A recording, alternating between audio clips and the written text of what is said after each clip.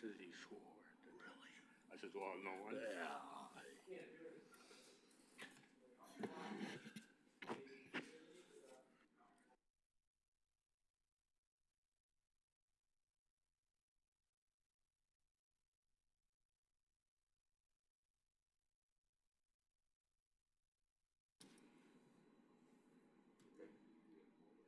On.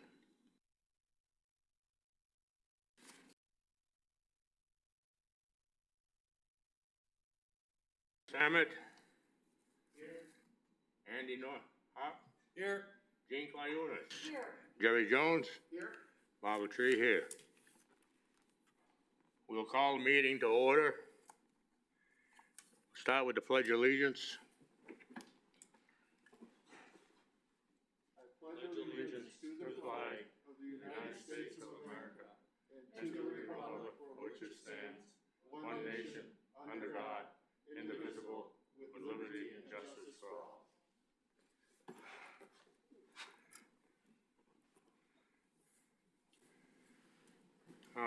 What's your pleasure on the minutes of April 7th? I would need a motion to. Move to approve as presented. Second. We got a motion and a second. Any discussion? Seeing none, all in favor signify by saying aye. Aye. Opposed? Motion carried.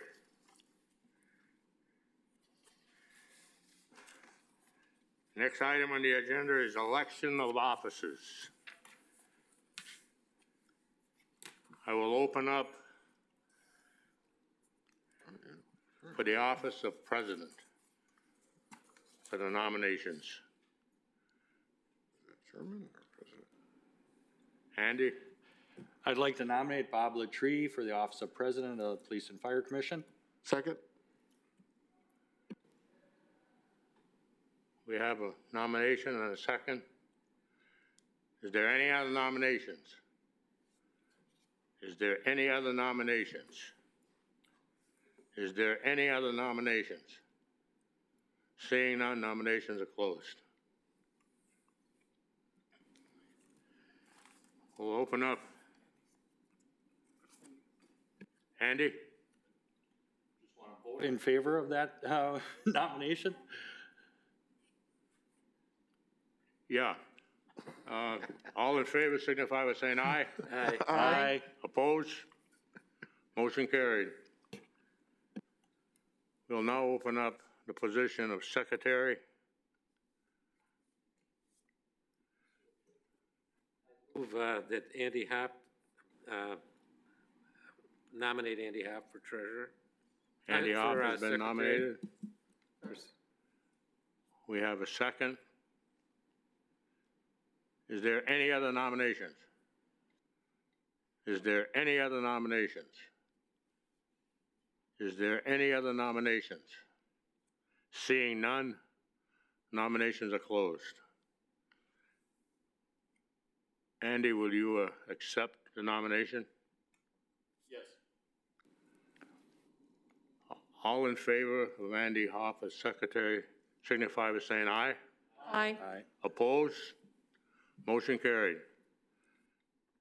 Thank you, Andy.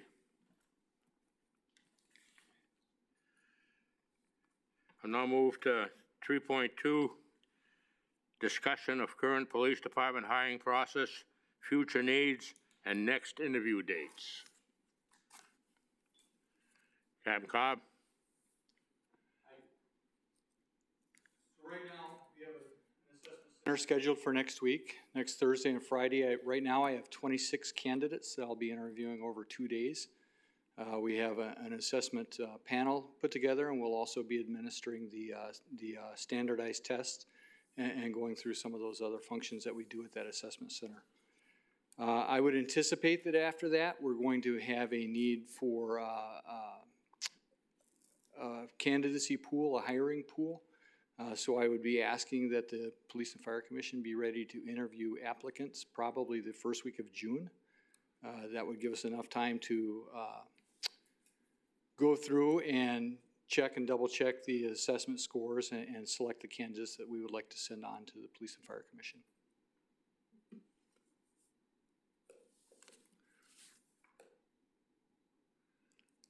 Any questions? Now, you said right now you've got 26. Right now, we have 26 candidates, yes. We have 26 candidates that we're going to interview. We had 134 applications. So we had a good applicant pool this time. So with that 26, I mean, you're gonna narrow it down, and then we'll get the list. Yes, yes, I'll bring the list on the day of the interviews. I'll bring the list of the 26 people that we assessed with me, so you can see that. I would expect that we're going to ask you to interview probably, I say 6, it could go 1 or 2 either way of that, depending, remember, we haven't seen these candidates in person yet. Most of them I'm basing that off what I'm seeing on applications. I believe we have some very, very good candidates in there. But again, until we have a chance to see them in person, we really just don't know. Now, Andy, that list 26, is that gonna be sufficient to what you had asked for?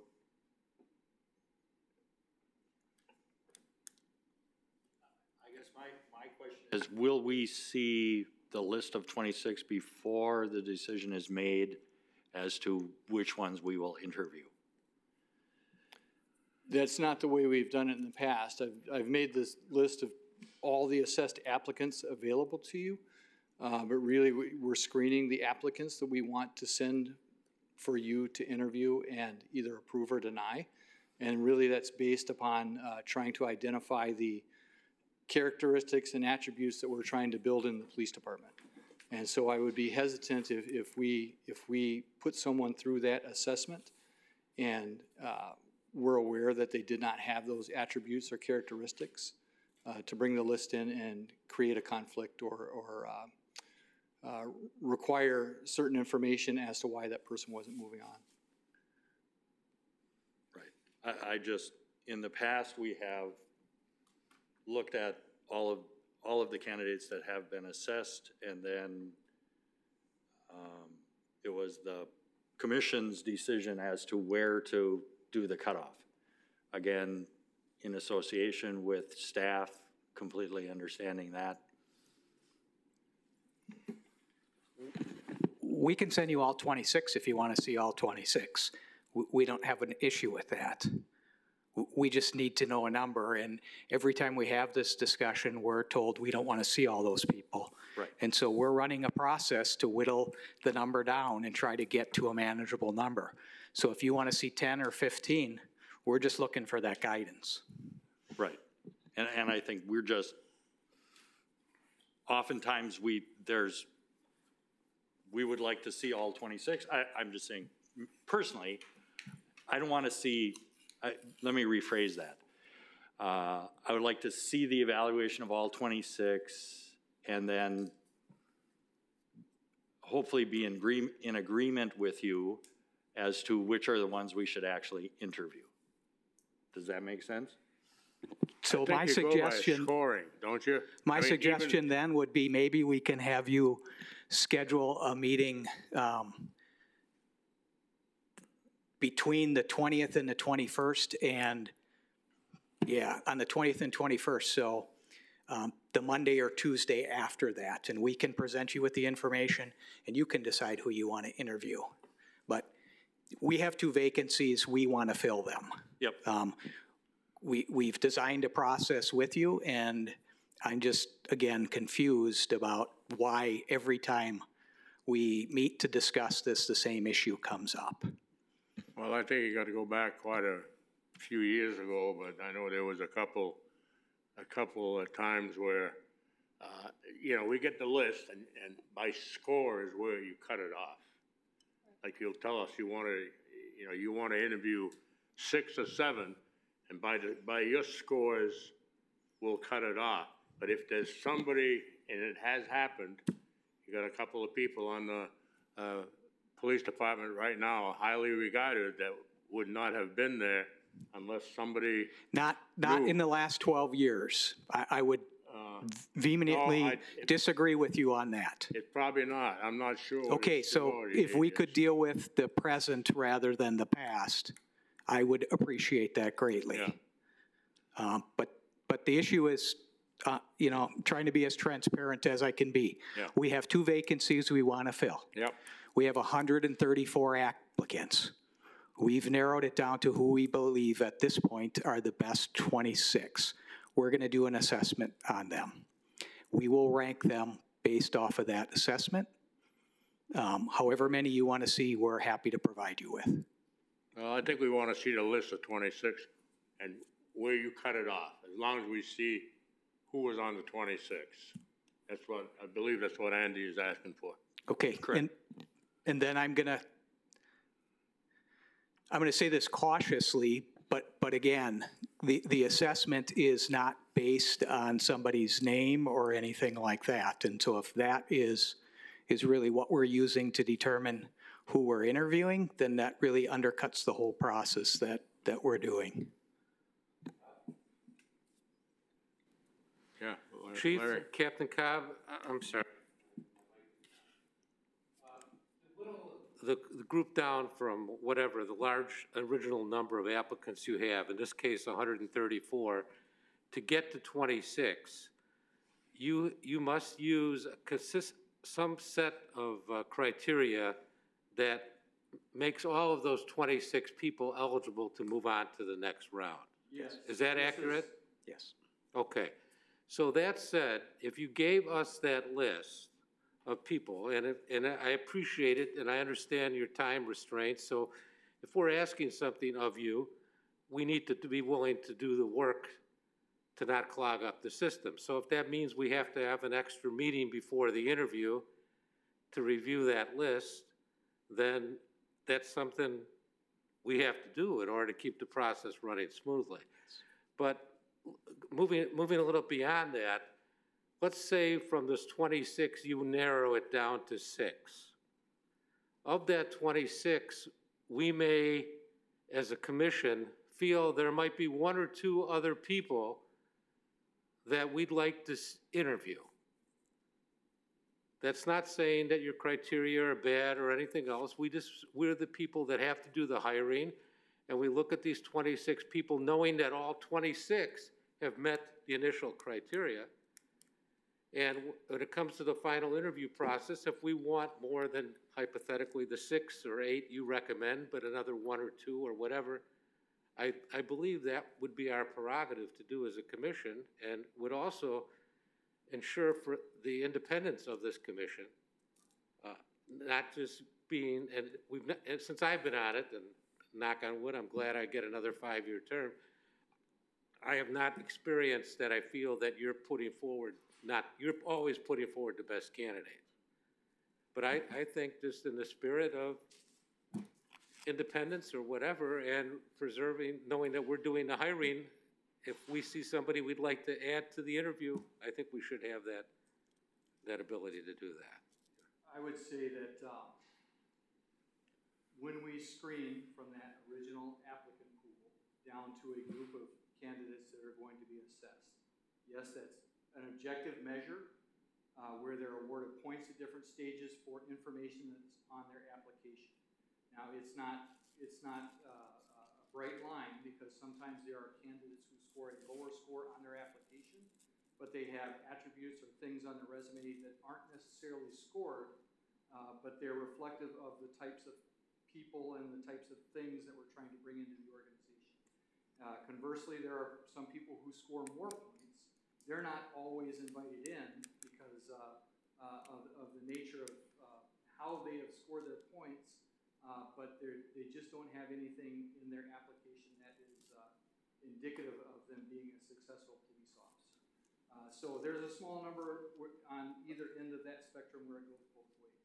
When it comes to the assessed candidates, we went to a tremendous amount of effort to write interview questions that are trying to evaluate and apply a score to a set of principles and characteristics that we worked out with Dr. Fico that demonstrate people that are likely to be good police officers for the city of Sheboygan.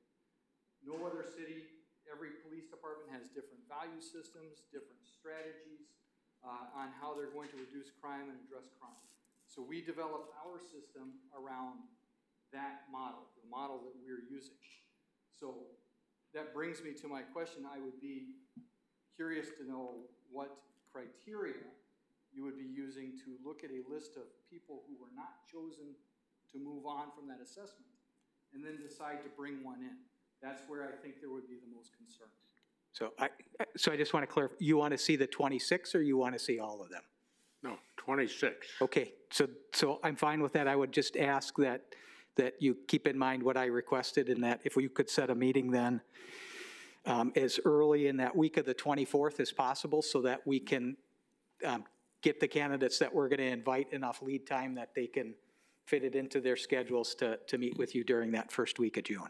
Okay, Chief, did you say the 24th? the week of. The week of the 24th. Okay, I only have the 24th that day, so, okay, for that week. I'm on grandparent duty. Well, I'll let Carly send something out, and we'll set something up. Any other discussion?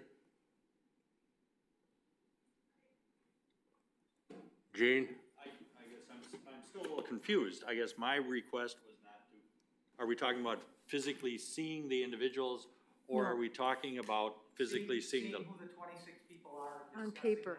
Correct, okay, yeah. Yeah, okay, yeah, that's what I understood. Yeah.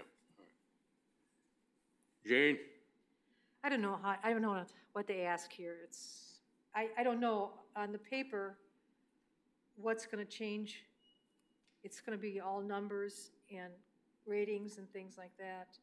And it's always been, the best ratings, and then bingo, that's it. I don't know what else we're going to use besides the numbers that are on the paper. I don't know what other criteria we're going to use. That's my question. Well, usually we used to go by ranks. We'd see hundreds, and then it would be just Well, that's why a they're certain doing number, this. they'd cut it off. Yeah. And then if there was a question, like Cobby wasn't there then, but he'd answer the questions on why this and this, the questions we had. And, we worked it out pretty well. Never had a problem. I guess that's before my time. I don't know. So,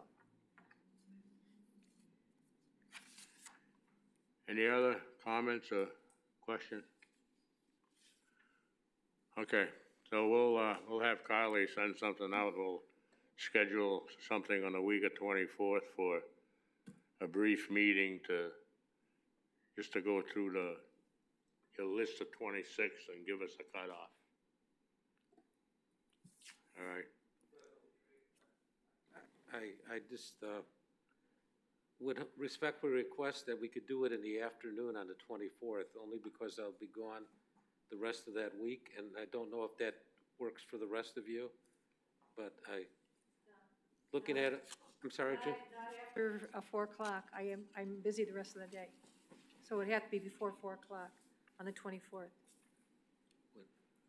Could I put out 2 o'clock? 4. I understand, but I'm putting out Oh, okay. the time 2 o'clock. Would that work for everyone? On the 24th? Okay. Yeah, I'll find a way to make it work. Is that okay for you? But still, Kylie, send something out so everybody responds so we know what's going on. Okay. Okay. I don't want to argue, or not argue is the wrong word. I just am comfortable taking a position on something and then not being there to be able, Yeah. it's kind of weak. Okay. Now the next one is the confidentiality of police and fire applicants.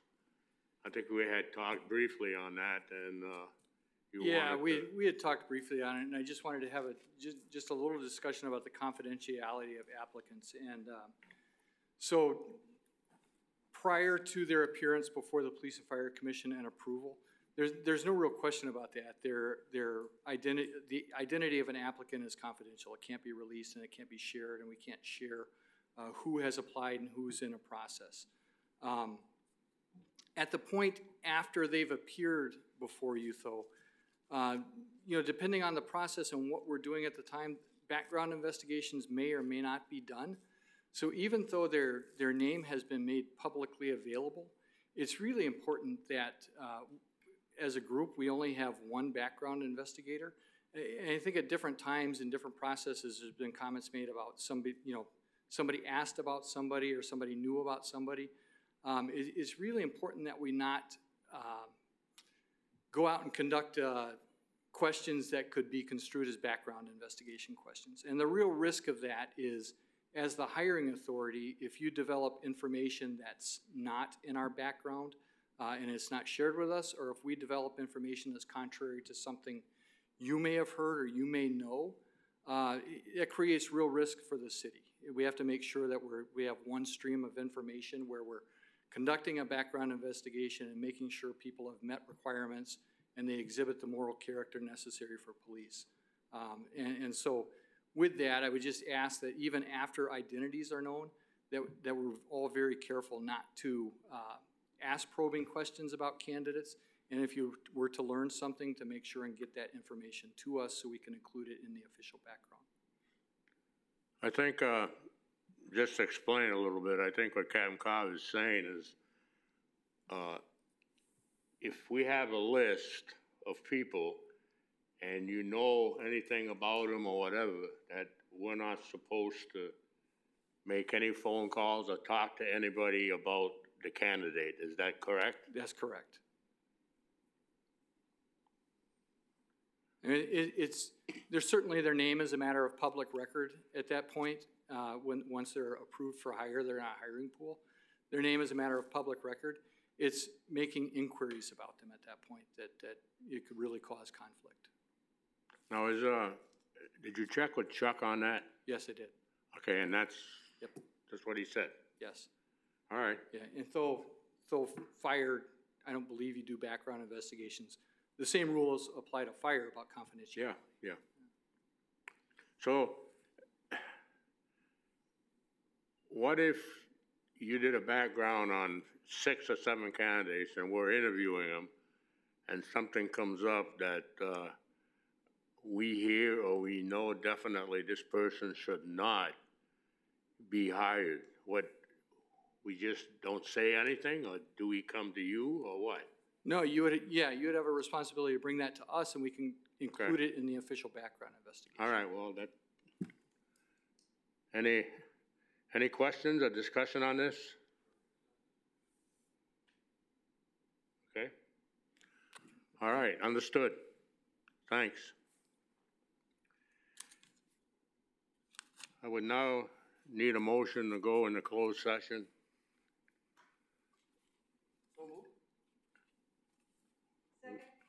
We got a motion, a second, to go in closed session. Roll call. Larry Samet.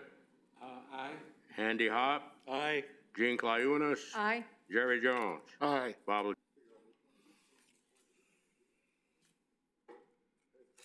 All right, we're reconvening an open session. I would need a motion for the approval for promotion to the rank of Sheboygan Fire Department Assistant Chief Jeff Salzman. Jeff Salzman. Gene? I move to approve Battalion Chief Jeff Salzman to the office, rank of Assistant Chief, effective May 24th. I'll second that. Andy with a second. Is there any discussion?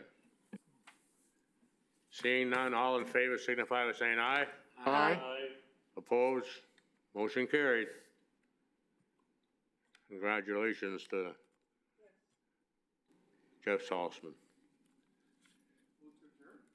Second.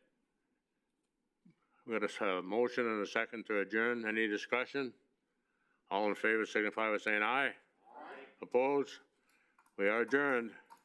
Thank you, commissioners.